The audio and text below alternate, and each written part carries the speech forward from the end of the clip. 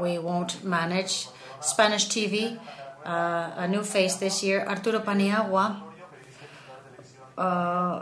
who's a journalist, radio and TV presenter currently working in RTVES, Audiovisual Innovation Lab, discovering new narratives for information and entertainment. After more than 10 years of experience on online media, digital strategy, doesn't conceive daily life without the help of technology. And today he will speak of the last findings of the lab and what they're doing in Torre España in Madrid. In any case, as Arnau said, I am part of a wonderful team called Laboratorio de Innovación Audiovisual, Audiovisual Innovation Lab. Many people still don't know us, and many people have known us for some time. I hope you are of this last group. You can see our work in this website, lab.rtv.es.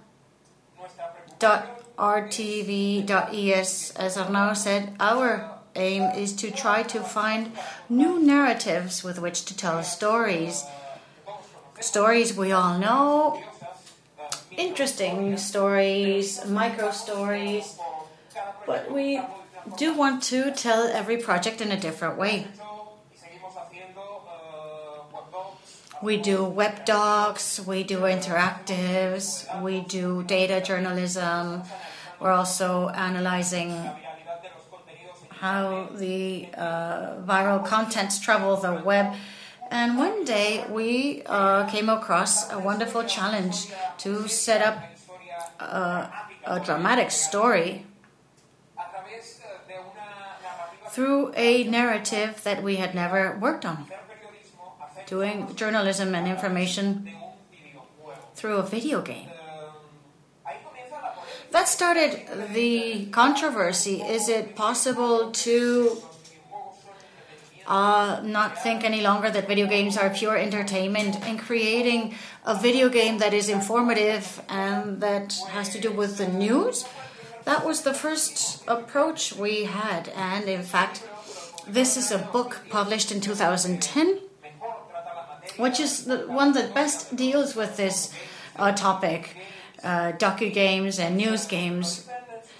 And the authors say it clearly. It's a good way of simulating reality, and it's a good alternative to tell things in a different way, different from how they are told in the media. Also,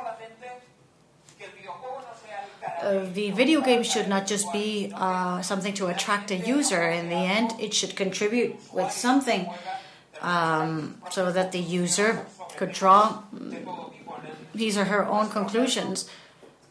In our case, the topic was very delicate, but don't think that we are super experts in the matter. Since 2001, there have been news games, docu-games, some of them very interesting. Some of the few, the first two most known was Kabul Kaboom, where the user has to pick up those humanitarian aid packages that fall from the airplanes as you escape from the bombs that the kind U.S. Army was throwing on the city of Kabul. And then there was another one called September the 12th, where you were taken to a place in which there were terrorist threats and you could launch missiles towards the terrorists. But along the way there was collateral damage, and the innocent victims would die and those around them became terrorists. So as you were playing, everyone became a terrorist and attacked you. And the only way to do this right was not to play at all. That takes us to a very critical conclusion. How is our game born? Montelab. This is the current team. You see a black guy, that's myself. And these people on the ends are our colleagues from Documentos TV in Barcelona. They came with their project. They told us from the very beginning as soon as we asked them to prepare this documentary, they told us, and they had the concern that their linear should be accompanied by something interactive. We still didn't know exactly how to go about that. Then we had another conversation, and they told us the drama that many people were experiencing. People who suffered from the real estate bubble burst.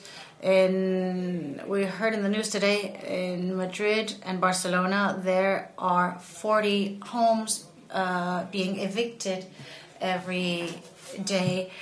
One of the results of the real estate crisis, and people who bought a house as it was halfway being built in an area that was not completely developed, and they end up getting their house and they live in a place that is not developed. There is no neighborhood, no public transportation, nothing. They live in a dead neighborhood, in an unfinished neighborhood, and people just live trapped in those areas. So we have casas vacías y nuevas ruinas, empty houses and new ruins. They suggested working on this, and we said, what should we do? And we saw several problems in this story.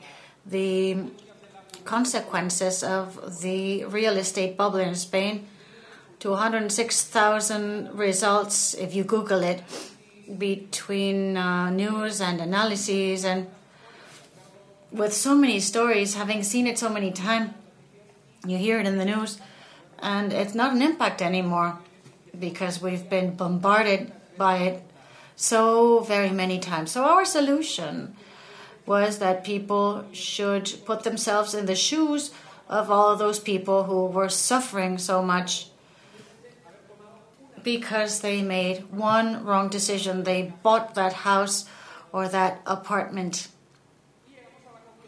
And we reached the conclusion that games can be part of public debate. I'm going to show you the video of MonteLab to show you what this game is about, and then I'll show you a couple more details regarding its development.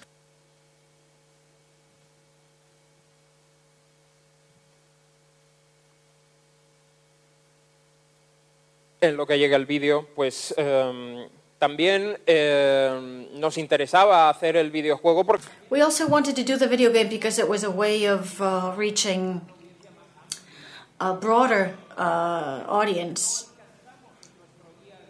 that we wouldn't reach on a regular basis. Although we have very many topics in the lab. Today we could be working on Eurovision, and tomorrow on the victims of the real estate bubble burst. But if we have to think of it in terms of a video game, we would reach a target audience that we would have never reached before. How did we do it? We had to invent a character. We had 100 problems along the way. Where would he live, married or single, with children or without? In the end, we imagined a person, but we tried to adapt each of the elements to reality, and we tried to do it through a fiction explaining something that is really true journalism. And that's how we created a game through an experience, in this case, a complicated experience. Y ahí lo tenemos, los juegos pueden And here we have it. Games can inform and they can create awareness. And now you'll see MonteLab and how it works and how you play with it.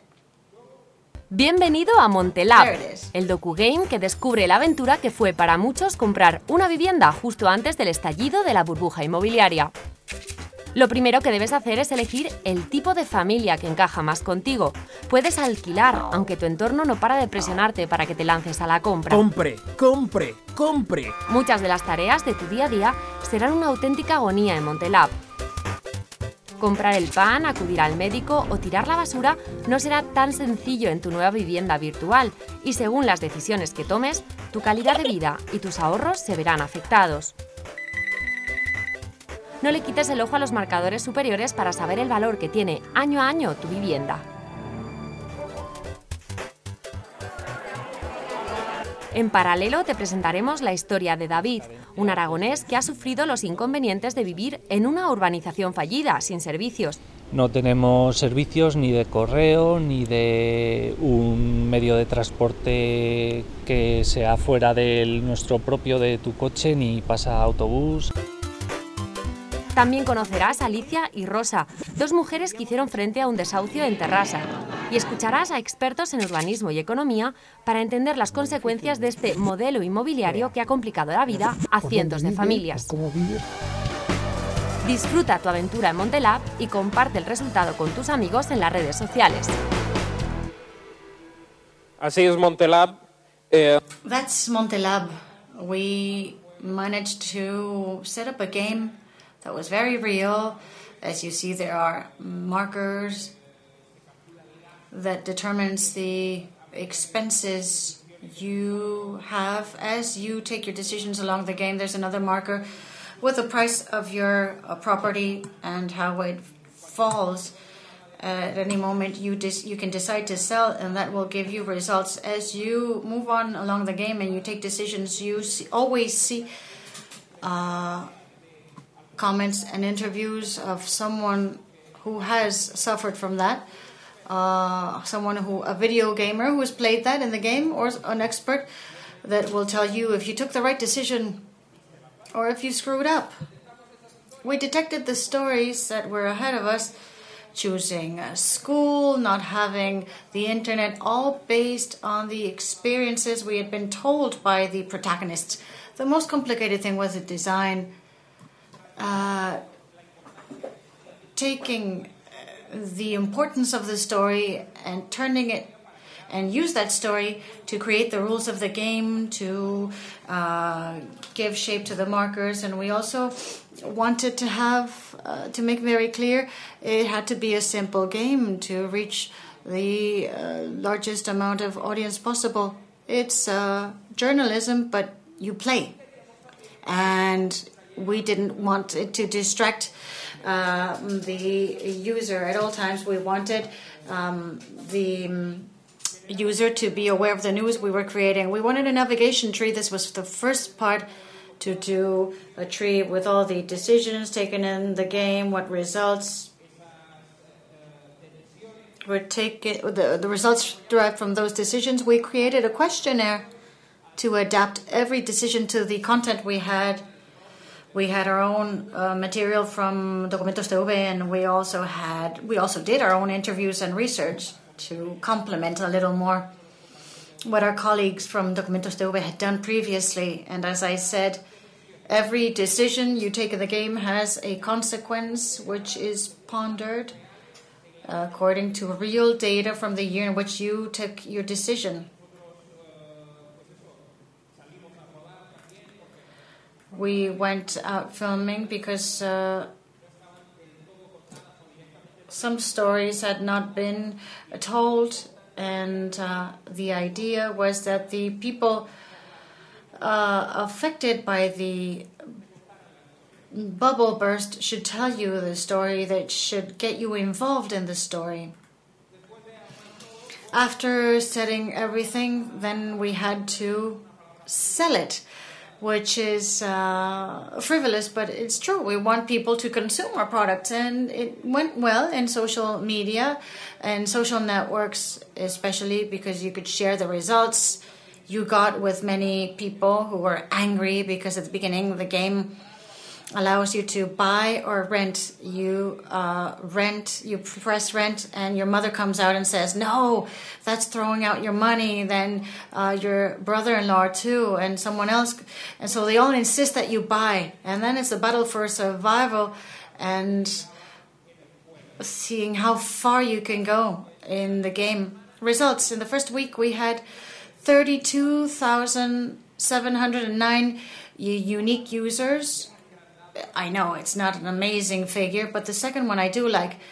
The average visit time was of 7 minutes. MonteLab, according to the decision you take, can be consumed in 15, 20, 25 minutes if you really get into it and you enjoy it.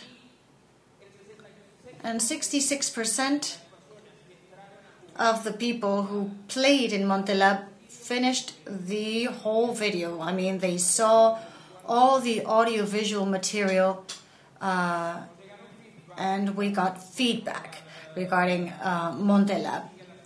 It's a game that follows the rules of the game. Some people said it was a little simple or simplistic for adult users.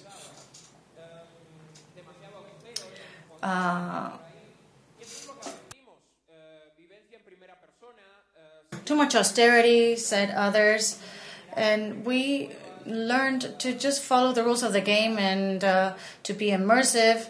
In the end, as we heard in the morning, we are a lab where we like to move quickly and we like to break things, and it's okay if you make mistakes. You also learn very much making mistakes. We also had discordant factors, very much criticism, particularly regarding the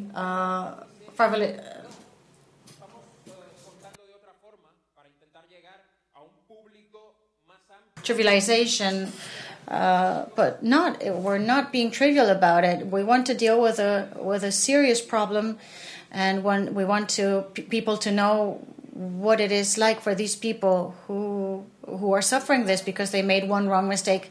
Citizens are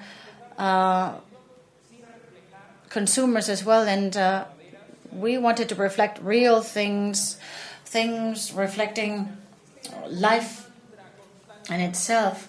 This constant mantra we had when we were working on the project is this is journalism. We are telling a story, and we believed that the player should finish drawing their own conclusion about this. Now, the conclusions. Docugames. Must be accessible. They must be played in a web browser. They shouldn't be containing determined political interests. And if possible, they should refer to a specific news in a specific period of time. The docugame should live at the same time as the news you are telling.